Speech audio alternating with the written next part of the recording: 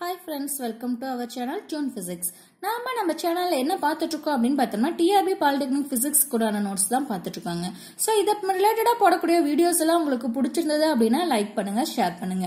அதே மாதிரி நம்ம சேனல்ல இன்னும் டியூன் பண்ணாம இருக்கக்கூடிய வியூவர்ஸ் அதாங்க சப்ஸ்கிரைப் பண்ணாம இருந்தீங்கன்னா சப்ஸ்கிரைப் பண்ணுங்க. பக்கத்துல இருக்கக்கூடிய பெல் ஐகானை கிளிக் பண்ணுங்க. சோ இன்னைக்கு நாம என்ன பார்க்க போறோம் அப்படினு பார்த்தா யூனிட் 4 Electromagnetic தியரியோட பார்ட் 2 வீடியோ தாங்க பார்க்க போறோம். இந்த பார்ட் 2 வீடியோல எதை பத்தி நாம பார்க்க போறோம் அப்படினு பார்த்தா Magnetostatics பத்தி தான் பார்க்க போறோம். வாங்க வீடியோக்குள்ள போலாம்.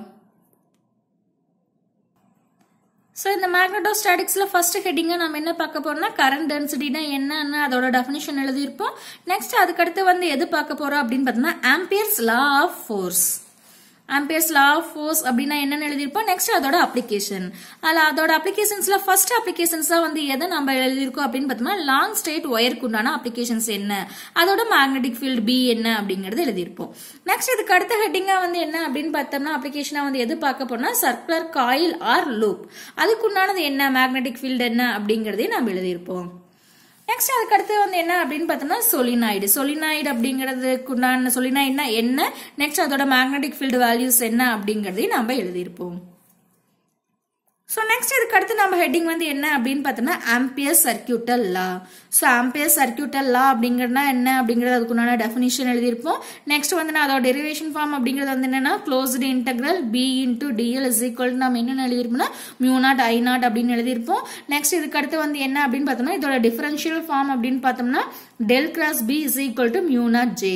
நெக்ஸ்ட் இதுல மேக்னெட்டிக் ஃபீல்டு வந்து எப்படி இருக்குன்னா ரொட்டேஷனலா இருக்கும் அப்படின்னு எழுதியிருப்போம். சோ இதான் வந்து என்ன அப்படின்னு பார்த்தோம்னா Ampere's circuital law குண்டான definition. Next இதோட அப்ளிகேஷன்ஸ். இதோட அப்ளிகேஷன்ஸ்ல ஃபர்ஸ்ட் வந்து எதை பத்தி பார்க்க போறோம்னா magnetic field due to long straight current carrying conductor. So அதுல ரெண்டு கேசஸ் இருக்குது, அந்த ரெண்டு கேசஸுமே நம்ம எழுதி இருப்போம். நெக்ஸ்ட் அதுக்கு அடுத்த அப்ளிகேஷனா வந்து என்ன இருக்கு அப்படின்னு பார்த்தோம்னா field inside a long solenoid. அதுல வந்து எப்படி இருக்கும் அப்படிங்கறது எழுதியிருப்போம். நெக்ஸ்ட் அடுத்த அப்ளிகேஷன்ஸா வந்து என்ன அப்படின்னு பார்த்தோம்னா field at a point on the axis of a toroid அப்படிங்கறது எழுதியிருப்போம். டொராய்டுனா என்ன அப்படிங்கிற டெஃபினிஷனும் எழுதியிருப்போம். நெக்ஸ்ட் அதுல வந்து மேக்னெட்டிக் ஃபீல்டு வந்து எப்படி இருக்கும், அதாவது B vector is equal to mu naught Ni அப்படிங்கறதையும் எழுதியிருப்போம். நெக்ஸ்ட் இதுக்கு அடுத்த ஹெட்டிங்கா பாக்குறது என்ன அப்படின்னு பார்த்தோம்னா magnetic scalar potential. Magnetic scalar potential அப்படிங்கறது என்னன்னு எழுதியிருப்போம். நெக்ஸ்ட் அதுல வந்து சம் பாயிண்ட்ஸும் வந்து எழுதியிருப்போம்.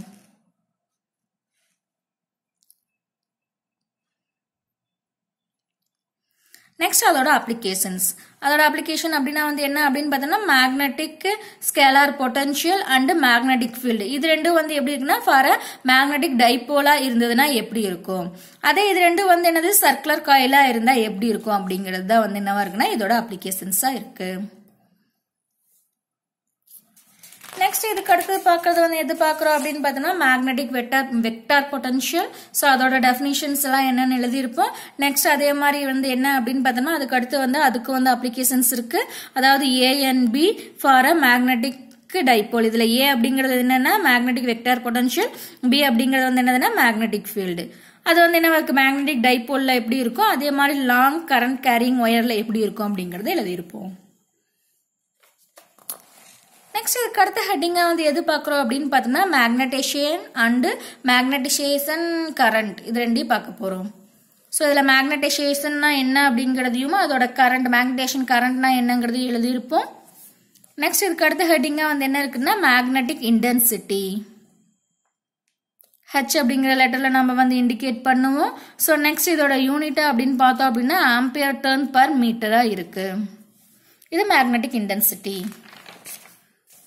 ஸோ அதே வந்து என்னன்னா அதுல வந்து என்னதுன்னா ஃபார் வேக்யூம்ல வந்து எப்படி இருக்கும், அதே மாதிரி இட்ஸ் லைட்டா இருந்தா எப்படி இருக்கும் அப்படிங்கறதையும் எழுதியிருப்போம். நெக்ஸ்ட் வந்து லாஸ்ட் வந்து என்ன அப்படின்னு பார்த்தோம்னா மேக்னெட்டிக் susceptibility. இது வந்து என்ன இருக்குன்னா டைமென்ஷன்லெஸ் குவான்டிட்டியா இருக்கும். ஸோ இதோட வந்து என்ன அப்படின்னு பார்த்தோம்னா இன்னைக்கு உண்டான ஹெட்டிங் வந்து முடிஞ்சிருச்சுங்க. ஸோ நாளைக்கு இன்னொரு வீடியோல பார்க்கலாம். தேங்க்யூ.